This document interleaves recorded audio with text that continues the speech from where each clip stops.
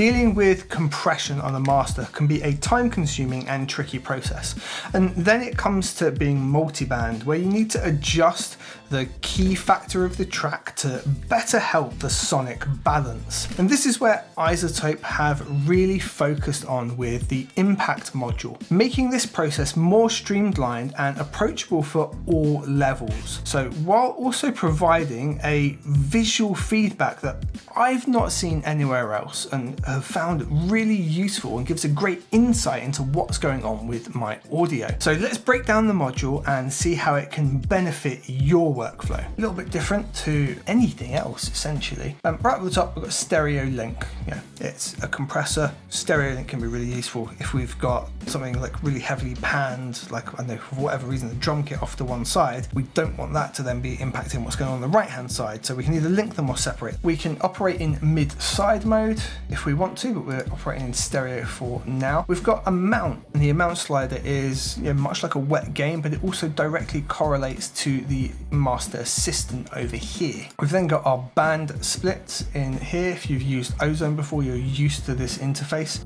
The sliders here can be picked and we can move where our bands are or each individual part. Then on the left here, we've got 1, 2, 3, 4, each corresponding to the bands in that order. So from left to right, and the color code is also linked to each one as well. Here we've got the auto bands, delta and sync. We'll go over those in just a moment. And here we've got our visual feedback of essentially the 4 different compressors across the bands and what each one's doing, which is by far to me the most useful thing to see what's happening dynamically in each of those spaces and then what the processing's doing to it and where you're putting each sound. Really, really helpful. Essentially, think of it like this. We can solo the low band here on this track, and we can see exactly what's going on in that solo band. Everything's color coded, so we know that we're blue here, we've got this blue band we've pushed up, and that's what we're seeing here. If we were to push it up, we very simply expand it, bring it down, we compress it. But notice how it's pretty much staying around the 0 on the middle here, and that's because the auto gain is doing a lot of work. Now the auto gain is working smart per band, so regardless of what we do with each band, the auto gain is looking to keep it where it was level wise.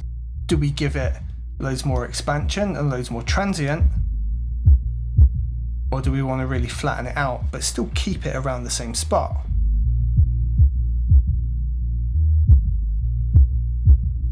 We can then introduce another one, and then we've got exactly that same kind of feedback. And look, we've reduced this one quite a bit, but it's kept it right around where it should be. I could reduce it a whole ton, really compress it, and it's doing its best to keep it around there. But it does it with that individual one, it doesn't affect the lower frequency. So now we've just got that. We could add extra dynamics here too, if we wanted. Everything really cut through. I find it best suppressed a little bit here and compressed. Now let's have the whole mix in context.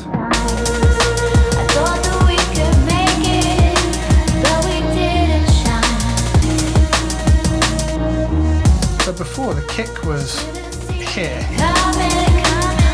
You can see now it's represented with a flat line. There's no dynamic change happening to it. But I found it nicer to just poke it out just a little bit. You can hear it a lot more, your ear picks it up. It's adding that extra transient into it. I've suppressed pretty much everything else and compressed it down. But we could, for example, go up here, or even up here with the shakers and the hats. Now we've compressed those to really squeeze in that high end a bit more, but I could add dynamic to them and have them stick out and really rattle them off like that.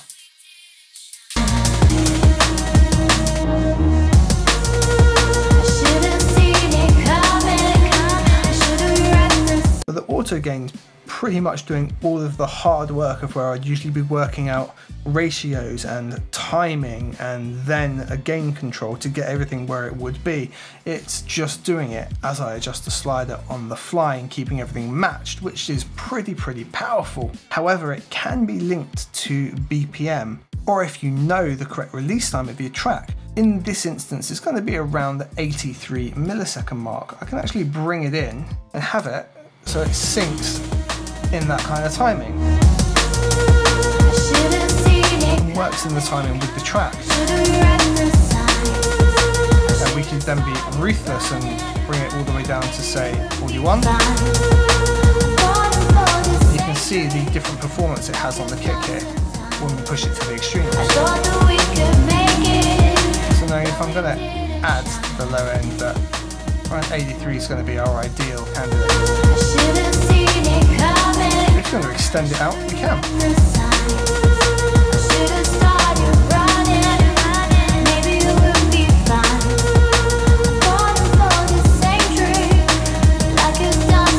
And having that rhythmic control over everything with the auto gain feature is just potentially game changing. Now the link bands, this links all of the bands together, meaning now they're all linked. If I adjust one, it's going to adjust the balance all together. So if I found a balance I like but I want to just tweak that in, the link bands lets us do that.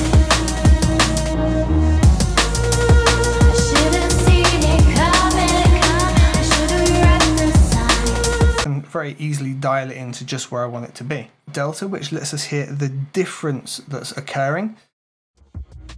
In this case, we can hear just what is being changed to the audio. This lets us really easily dial in on exactly the differences we're making. Then we can switch sync on. Now for the moment, sync won't work for me. In this project I'm mastering a whole album and there are various BPMs. But if you're working with just the one individual track, or maybe an EP where everything's the same BPM, if you don't know how to work out the milliseconds for your track, there is an application called Audio Calc that you can download, which gives you all the kind of musical divisions and millisecond timings and things that you could ever desire. It's a really useful app, well worth grabbing. What I'm going to do now is just dial in my settings and we'll do a blind A and B. I'd like you to decide which one you thought sound better and was it an improvement overall.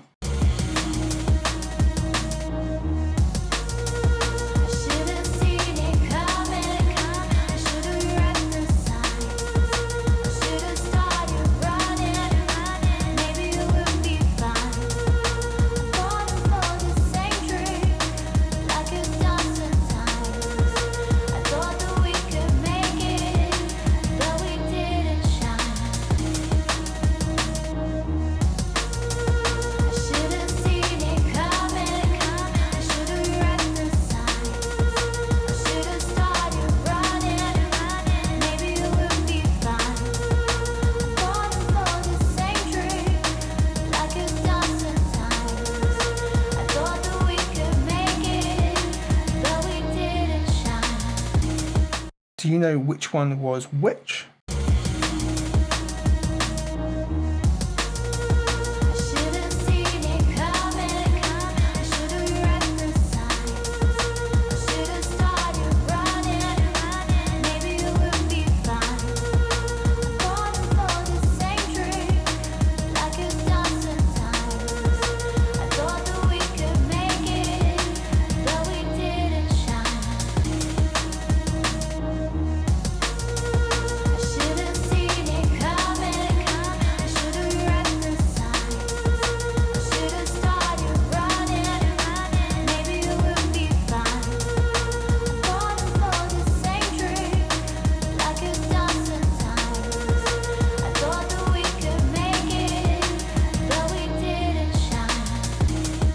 Overall, Impact takes some very advanced compression techniques and gives you fast, intuitive access to them on a simple GUI, with just enough of a feature set to really dial in what you're after.